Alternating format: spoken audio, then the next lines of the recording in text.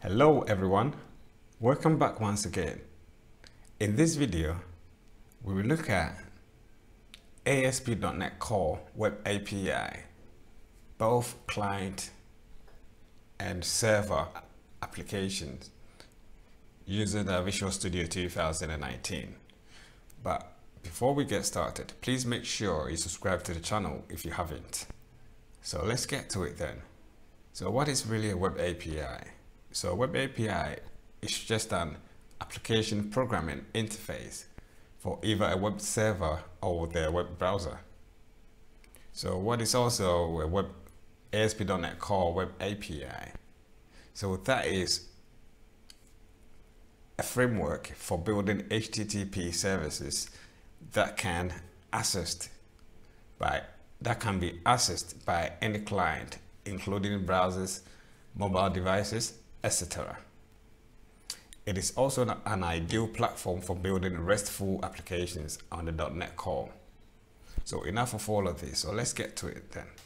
So as you can see here, now I've got Visual Studio 2019 opened, so we go straight into it then. I actually have a blank solution, so I'm just going to go by adding a new project. So if you don't have this, then obviously you just start by actually adding a new project. Then you can get to the solution side. So I'm just going to add a web API, ASP.NET Core Web API, right? So we're just going to click next. So here we're just going to name it Web API Server, right? So I'm just going to click next, and here we can select whatever version of .NET framework to target. So we're not going to look too much into that. So obviously we're not going to actually configure the application for HTTPS, as is not necessary for this video. And also we're just going to remove the enable open API support as well.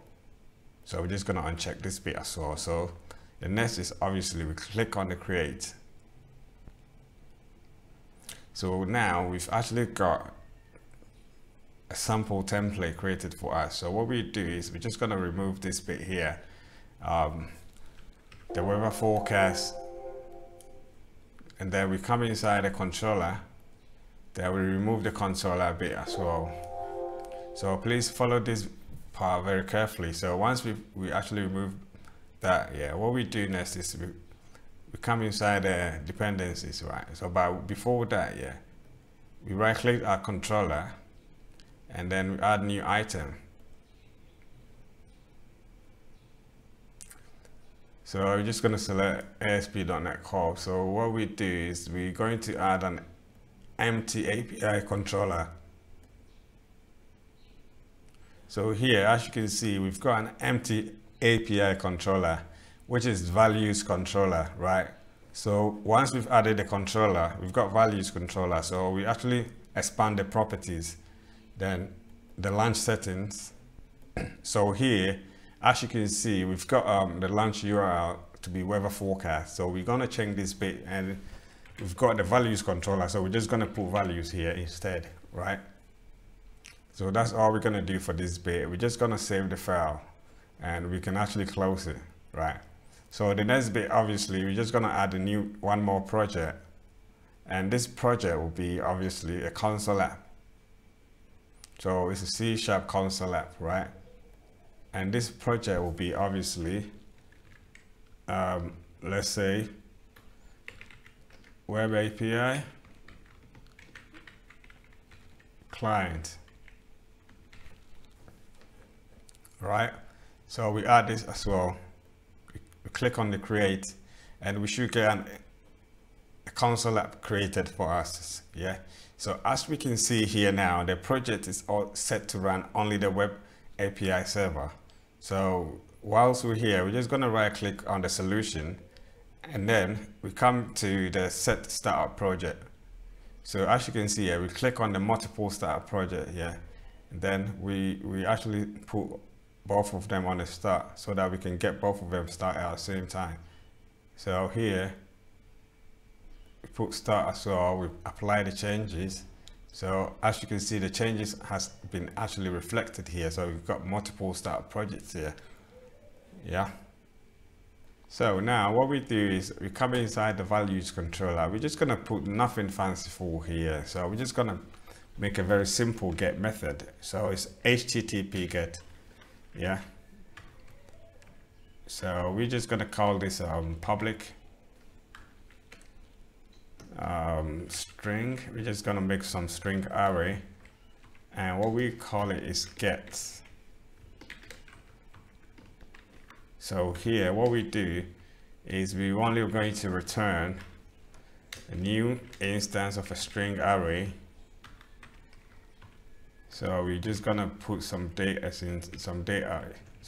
string data inside here. So the first data, obviously I'm just gonna put mango. The next, I mean, this is entirely up to you, so you can put whatever you want. But for this video, I'm just gonna make it as simple as possible. So we're just gonna put banana, and we're gonna put pear, and one more. We're just gonna put one more. Apple, yeah.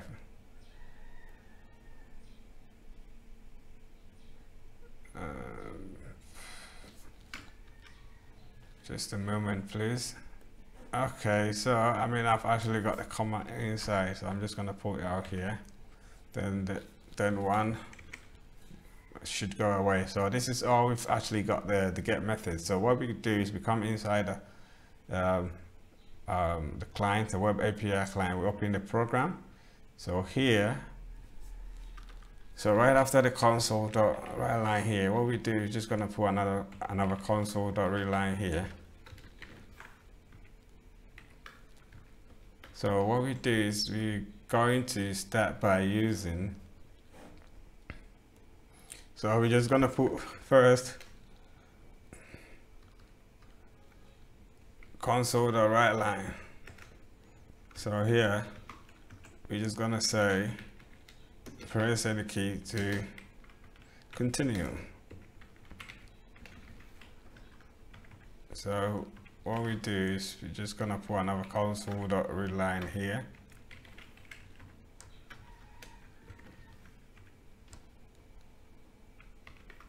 And then what we do is we use the using keyword. So the using, we're going to use HTTP client, which will be client. This will be equal to the new instance of our HTTP client, right? So here what we do is we actually reference it. So we're going to use the system.net.http.http client. Yeah, so we're going to use the same for this as well. System.net.http. Yeah, so that's what we're using now. So what we do is we just put it inside a bracket. So what we do is we initialize a variable called response. This will be equal to, so this method, what we do is we're going to make the main method async task. So here we're going to reference system.threading.task. So inside the response, we can await. Yeah. So we could say client dot get async. So we can put our URI inside here. So what we do is I'm just going to make the server to start up, just to start up. Yeah. I'm going to set it to start up. So it'll be just the server that will run, so we can get the URI. Yeah. So actually, before you can run it, there's one more thing that I need to show you. So we come inside the view values controller. So basically here, if you've got the /API, just remove that bit from. controller and then run it again.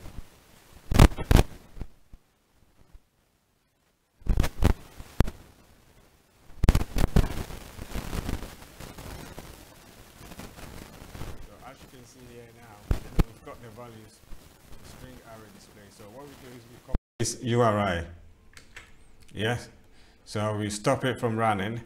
Then we come inside the program.cs code. So inside here, we can paste the URI that we just copied inside here. Yeah. So what we can do is we can say response.ensure success code. And then we can say if response is success status code, that means we know that it's successful, the response is successful. So this is what we would do. We go into initialize a string variable. We know it's a string array, but we could convert it to a string array, but we're just gonna leave that for next video. So we could say await response